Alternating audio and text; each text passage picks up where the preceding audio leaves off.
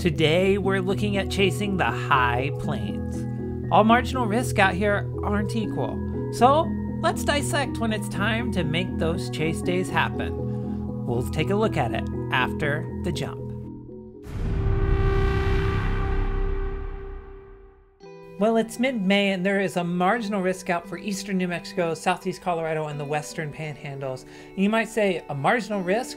Why chase this? Well, on the high plains, when it comes to photography especially, marginal risk can really pay off. So that's why we're taking a look at this day.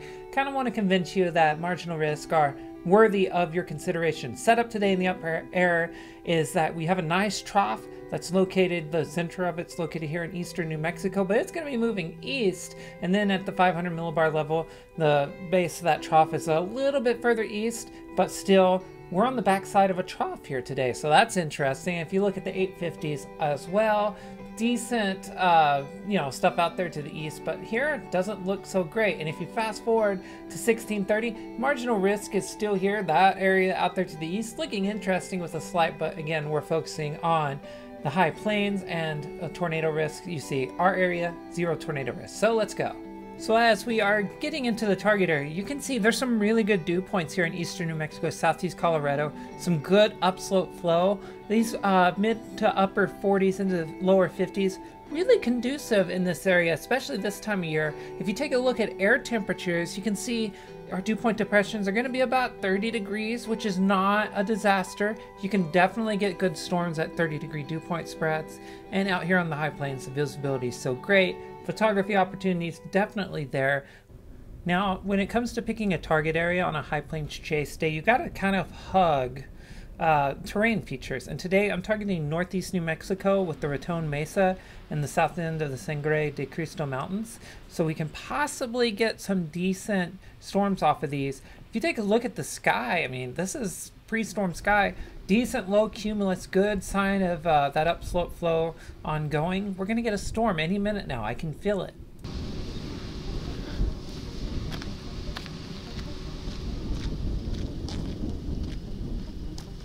Now, one notice, we check back in on dew points. It kind of mixed down a little bit. That's to be expected. No need to panic. Temperatures are just a little bit warmer, so those 30-degree dew point spreads are coming to fruition. So high base storms. So anytime you see these dew point depressions in that 30-degree range, don't expect tornadoes typically, but you can expect still you could get supercells, some big hailers, that sort of thing, and that's what we're after today. So sitting here in northeast New Mexico, and we're going to see what we can get. A lot of high plains days will ramp up slowly just because you might have a little bit of limited instability, that sort of thing. Today's no different. These little storms are taking shape. They're taking their time, but we do have an MD out from the SPC. So let's take a look at what that says really quick. Yes, the dreaded marginal risk, watch unlikely MD. But you can see they're expecting SPC, instability is limited, but there's some good shear, expecting maybe some damaging winds, big hail, that's kind of the thought, couple of storms, and it's going to move south and southeast. Looking forward to seeing what can happen today.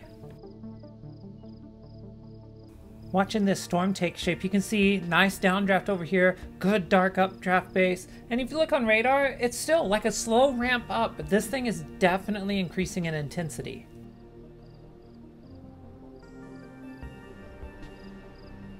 Now here's an important visual cue to keep an eye on. You can see there's looks to be updrafts here, here, and here, and there looks like the details on this far updraft have started to get a little murky. That's because there's rain beginning to fall between us and that storm. We've got another storm developing a lot closer to us. Oftentimes on these upslope days like this does happen. No need to panic, but I do think there's a possibility we have another storm forming closer that could become the dominant one, especially since it's on the south side of everything and these storms will be moving south and southeast. And a quick check on radar does confirm that. Just so you know, anytime you're looking at storm development, you get a bunch of storms forming, I always tend to go for the one with the cleanest inflow on the low levels, and this time that means it's the southern one.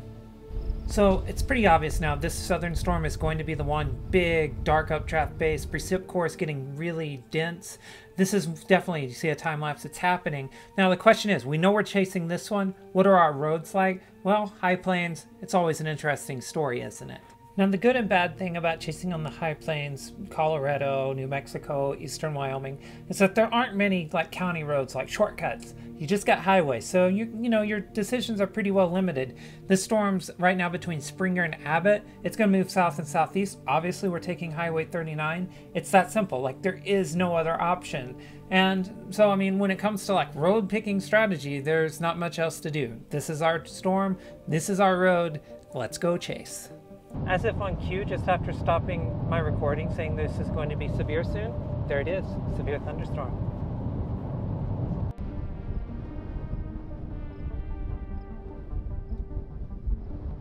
This storm's starting to get that really organized look to it with a nice updraft, downdraft, very visible, also very high base, but that is entirely expected.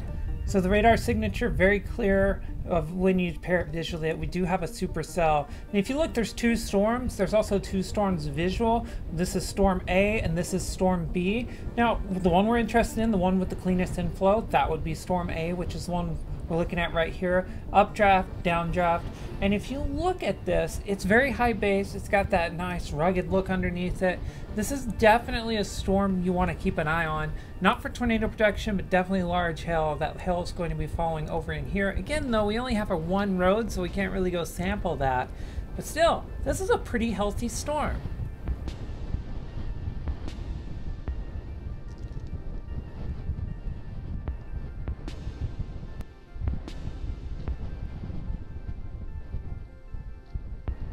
Some nice mamadas right there, just under this storm's anvil. And if you take a look at this pan across here, very small precip core. This is not a big storm. That's owing to the very weak instability. But if you look and match this up with radar, it's a very small storm. This is not a big storm, but it is severe.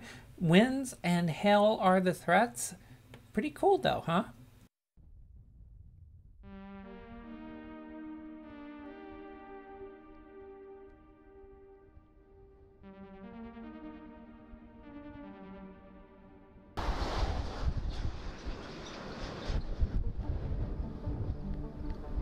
So now this is a good time to take a look at what's going on underneath the storm. The storm, it looks like it's trying to lower its base. So again, this is storm A, that's storm B. If you look at storm B back there, there's a lowered area. What's going on back there? If you watch it over time, I'll speed this up afterwards, after I get done talking, you can see that stuff in the back is an outflow feature. It's moving out and away. It's continually advancing. So I wouldn't worry about that so much. If you sit and watch it, you can kind of tell that. But this here underneath storm A's updraft is interesting. Definitely pulling up some scud, trying to lower its base. On a high base storm like this, you really need a good strong push of scud, a big giant wall cloud. But this one, I'm afraid, is just way too high base to get a tornado. But it is something that, you know, I saw this and I was very interested for a bit, because this is how a high base storm does start doing some crazy things. But at the end of the day, this thing kept a really high base. It was not close to producing a tornado.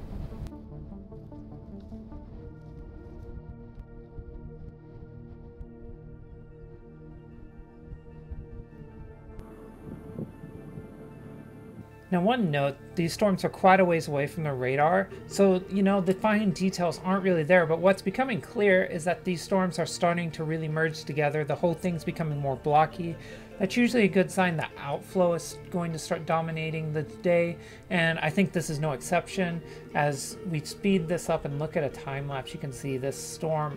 You can see both storms. It's really getting harder to discern which one's which, and that's, you know, that's just how it goes. Some days you end an outflow, and this one looks like that's where we're headed right now. And now you can see here this storm has really started to lose a lot of that detail as we get toward evening. You can see underneath there's a really nice bit of blowing dust, some good lightning you just saw too. And you can see this thing looks a lot more outflow dominant now. A lot of electricity though, so this is a really fun scene to be shooting. But at the same time, like, you know, as you get to evening, every storm has value. This storm has value with that lightning, cool scenery. But yeah, it's clearly an outflow dominant cell at this point. You know, the updraft's over here, but you can see that blowing dust. You can see how the winds are starting to really blow out ahead of this thing. Woo, that was nice, wasn't it? And then you get the downdraft over here. Sun setting back here. So yeah, this is going to be a really pretty scene.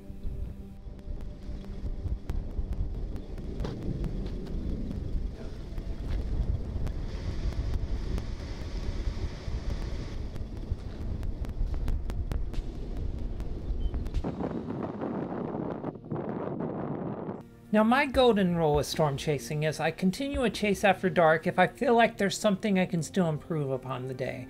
I'm not so sure that's the case, and the big problem is that I have no roads to this storm. This thing's moving more south than southeast, which means it's about to be a long way from the road. When we go back to the storm, you're going to see I've lost a lot of ground. It's way out there. So at this point, I think it's time to say bye to the storm with it getting dark. I don't think there's any way I'm going to improve upon what I've already gotten. So I think it's time to say bye.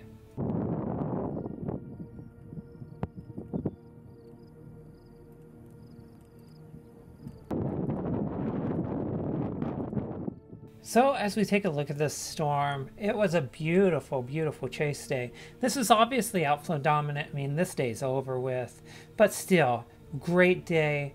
A lot of really good things you can take away from this day, in my opinion.